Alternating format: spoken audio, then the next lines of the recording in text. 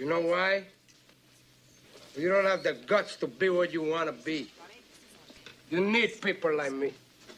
You need people like me so you can point your fingers and say, that's the bad guy. Listen up, y'all. Let me tell you a story about how that bill gets passed. All in this story.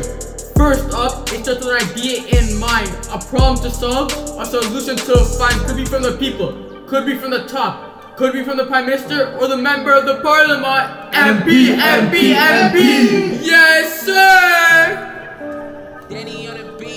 Now the bill's drafted. It's time to debate. In the House of Commons, where they deliberate. From the first reading to the third, they'll discuss. And when it's passed by the House, it's on to the Senate. It's a must.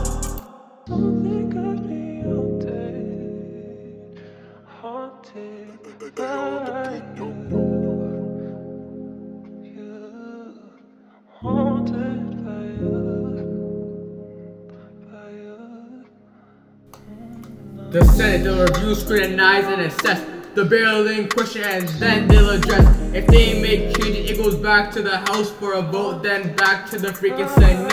If they approve it, then it goes to the Governor General, who signs into law, and now it's official. No need to be skeptical.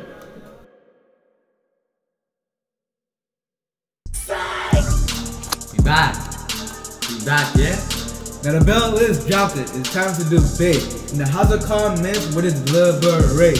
From the first reading to third, they'll discuss. And it's passed by the House, it's on to the Senate. It's a must. But hold up, it ain't over the still one step. The bill needs to be proclaimed, don't you forget, by the Governor General, not by the Cabinet.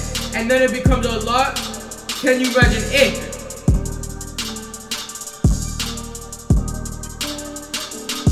Now the bill is drafted, it's no time to debate in the House of Commons where they deliberate. From the first reading to the third they'll discuss, and when it's passed by the House, then it's on the Senate. So there you have it. That's how it's done. The process of passing a bill is not just for fun. It takes time, it takes effort, but worth it at the end to create laws that make a difference to our country and our friends.